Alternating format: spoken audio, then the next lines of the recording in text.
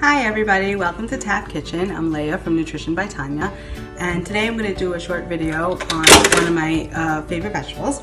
It's called the spaghetti squash. You can prepare it so many different ways, and I'm going to give you a couple recipes on what to do with it.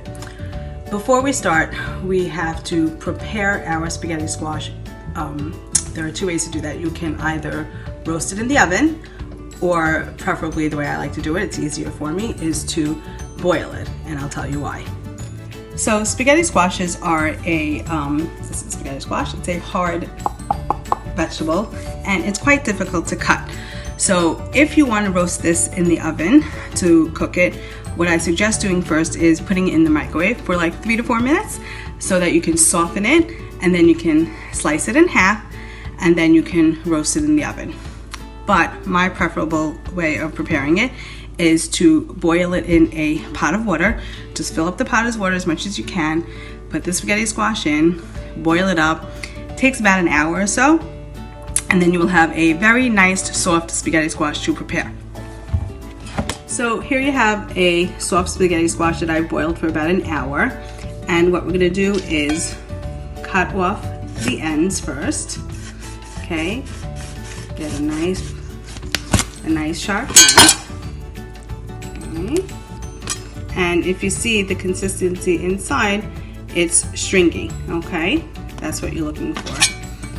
It's going to be a bright yellow color as opposed to pale in color. Okay, now when you're cutting this, it's going to, if you've boiled it I should say, when you're cutting it, it's going to release a lot of water. So I think you should be near a sink when you're doing it so that you can just have the water run into the sink. And then I'm going to cut it in half. Okay. And this is what the spaghetti squash looks like inside. It has a lot of seeds, and what we're going to do is scoop out the seeds. Take my fork and just kind of gather up all the seeds.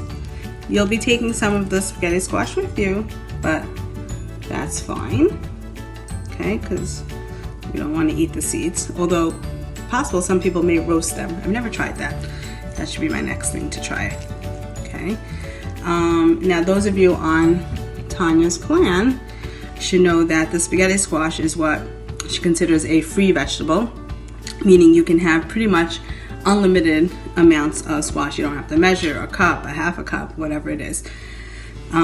So once you're done scooping out the seeds, you kind of just take your fork and just shred it, so to speak, and you pull it away from the skin, as so. Okay, do the second one. And what I love to use my spaghetti squash for is I just mix it up with some sauce and some cheese, some marinara sauce and cheese for lunch. Makes a great filling lunch. Some people will make shakshuka with the spaghetti squash. Shakshuka is basically a Mediterranean dish, Middle Eastern dish that has cooked egg in tomato sauce. So what people will do, they'll just scoop the spaghetti squash a little bit, put some sauce in it, crack an egg into it, and bake it in the oven for about 15-20 minutes or so, just to cook the egg a little bit, and then you have shakshuka spaghetti squash. Okay, so here I have my spaghetti squash that I've shredded up, that I prepared into a bowl. Now I'm going to add some actually homemade tomato sauce. I took a can of tomato sauce and I've added garlic powder, basil, oregano, salt, and pepper, onion powder. You can use any bottled marinara sauce as you wish, it's not a problem. I'm going to mix that up a bit. It smells so good. And then we're going to add in our shredded mozzarella cheese.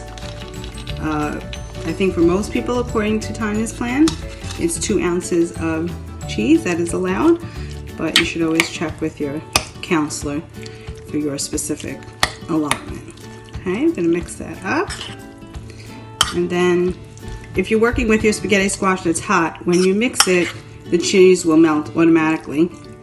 I've actually left this to cool off a bit. It's a little bit easier to handle.